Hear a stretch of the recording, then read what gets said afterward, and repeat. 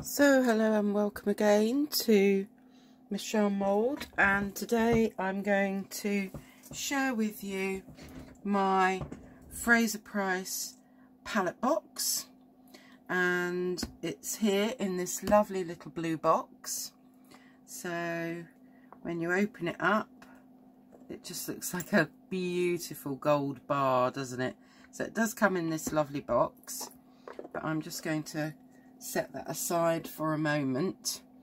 And you do get an instruction sheet which really helps you to see how you can place everything inside, and it shows you how you can slot your half pans or full pans into these little grooves, yeah, it gives you cleaning instructions and everything.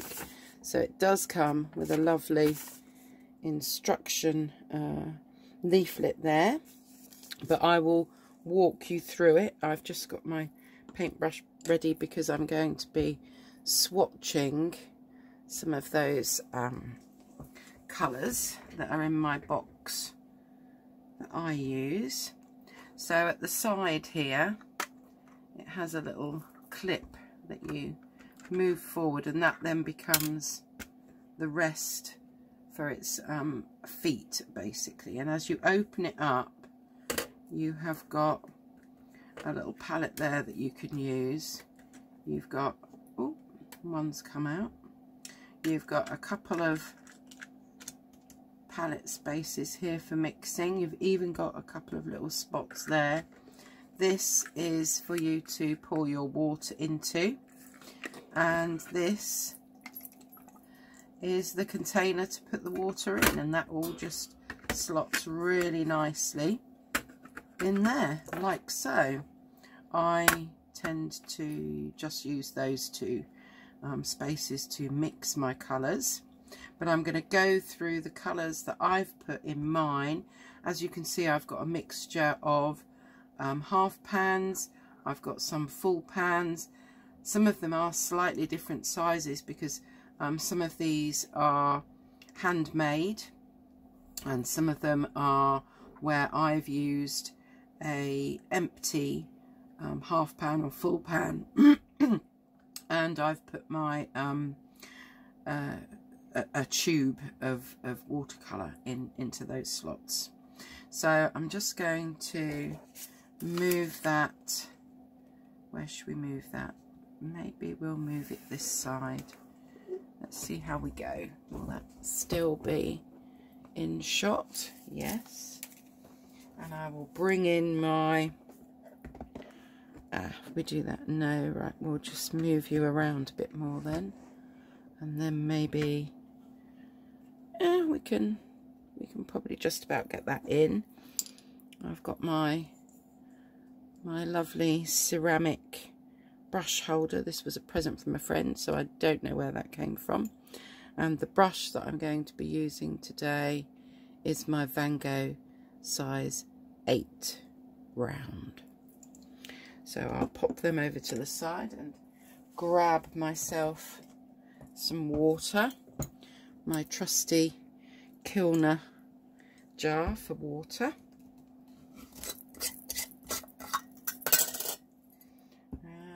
Just need a little cloth, so we'll grab that as well, and then we will swatch these colours out, the ones that I have in my Fraser Price Palette Box. So we're going to start with Polaris, and this is a handmade watercolour, and I got this one from Tiny Clouds, for any of you that are interested. And that is, I haven't pre-wet any of these. That is really creamy, easy to re-wet. So let's have a little look at Polaris.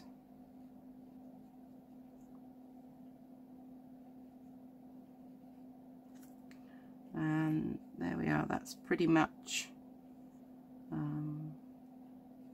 mass tone there, full strength. And I'll just add a bit more water to it, and we'll just see what that looks like when it's watered down a bit. There we go. So that is Polaris. That's a really nice neutral. It's a variation, I think, of a buff titanium, and I always find that really useful on my palette. The next colour is, and I might murder this name, but Monte Amiate Sienna, and this is by Arkaar. I think it's Arkaar Creations is what they call themselves, and that one is re-wetting quite nicely as well. So this is a sienna, and let's just have a look at, well, it's a lovely earthy sienna.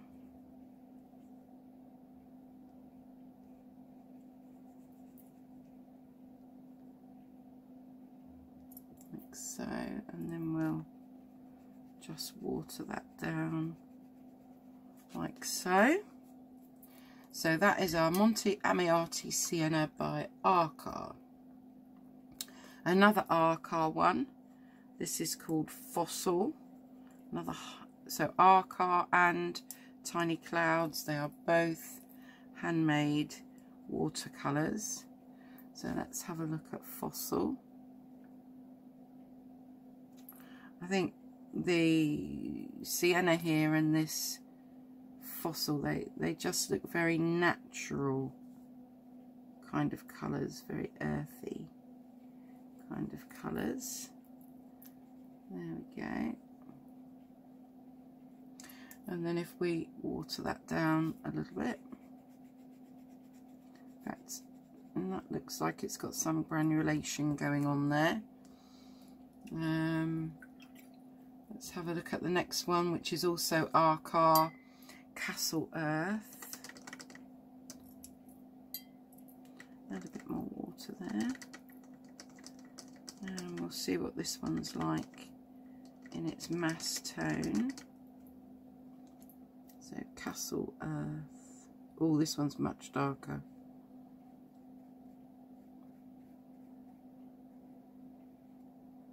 Oh, it's really rich. If you're loving your natural earthy tones, then all of these are going to suit you really well. And there we go, a little bit more watered down. So this one's much it's warmer than the Castle Earth. And then to mix things up a little bit, I have got Ultramarine. This is by, I pronounce it Mimary Blue. Mimary Blue. So this is their Ultramarine, and it is a beautifully bright ultramarine.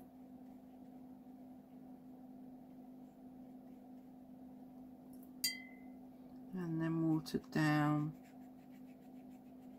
There we go. And it looks like I've made a splodge, but never mind. We will just mop that up. Okay. So the Mimary Blue Ultramarine was from a tube. Now moving on to another Arkaar handmade colour called Vintage Green, which I might have to add a bit more water to. There we go. So this is Vintage Green, which is a lovely natural kind of green. It's not very much like a circle, but we'll try. There we go. And then let's see what happens. Well, maybe I watered that down a bit much. There we go. We'll water that one down a little bit. Then this is another green, Verdant by Arkaar. And this is a brighter green. So, and it's an olivey green. I would call this an olivey green. And that doesn't look like a circle, but never mind. And then watered down on the side there. Next I have got a Payne's Grey. This is by Isero. Ultramarine, Payne's Grey, two colours that are always useful to have on your palette. And this one is quite a nice bluey Payne's Grey. So some of the Payne's Grey, I have got some Winsor & Newton Payne's Grey. Trying to think, I've got others. Sometimes they're not quite as blue, and obviously that's really dark, that Payne's Grey there. And then you would have seen this before on a previous palette that I was showing you, but this is the Holbein Brilliant Rose, which I'm afraid I cannot live without. So there's our Holbein Brilliant Rose. Oh, I need to do the watered down version. There we go. So that can go really quite pale. I always have white gouache with every palette that I'm using. And obviously this probably isn't going to show up terribly well. But there is our white gouache, and I always use the Winsor & Newton Professional white gouache. The next one is another Tiny Clouds handmade colour called Virgo.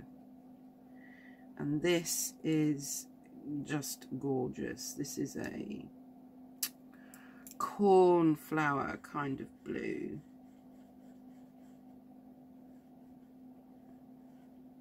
My favourite blue, and watered down. It's quite pale. Okay, then we have Cobalt Turquoise by Arkaar, and this is a lovely turquoise. This is what I call turquoise. Sometimes they're almost too green and too dark for me. This is what I would call my perfect turquoise, watered down.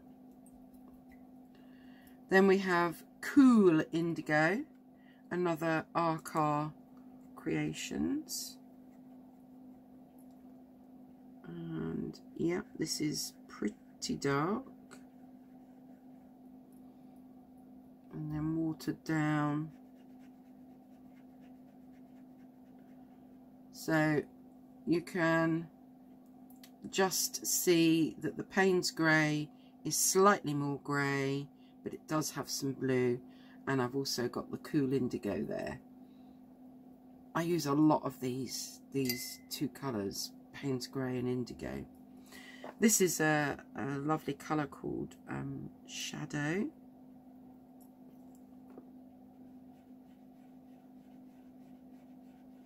And this is nice for doing things that are off into the far distance. It's got a purpley tinge to it, but also for doing shadows, as its name implies.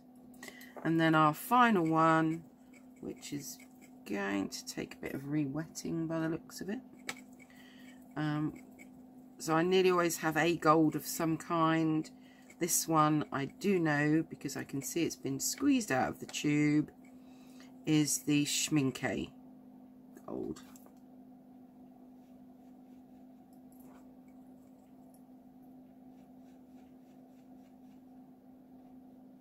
And we'll just leave that one as it is. I won't bother watering that one down. So there we go. Let's move that out of the way. Those are the colours that I have in my Fraser Price Palette Box. So I'm just going to bring these up now, make them a little bit clearer for you. Polaris, Monte Amiate Sienna, Fossil, Castle Earth, ultramarine, and then we go to, where are we, vintage green, verdant, which has got yellowy undertones, the verdant, but it's almost an olivey. Then we've got our Payne's grey, we've got our brilliant rose, white gouache, Virgo, which has to be my favourite colour on this palette. Oh, together with cobalt turquoise. I love both of them really. And then cool indigo, a rather special one called Shadow, and then the gold from Schminke. So that is what I have in my, I'll just fold that back up again. That's what I have in my Fraser. Which way around does it go? That way.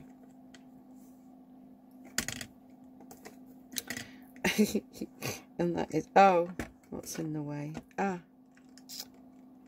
there we go, like so. And then you can see the clip on the side there, and there it is, my little golden nugget, my Fraser Price palette box. So I hope you enjoyed seeing what I have in my Fraser Price palette box. Maybe there's some handmade watercolours that you haven't seen before. Yeah, and I will see you next time.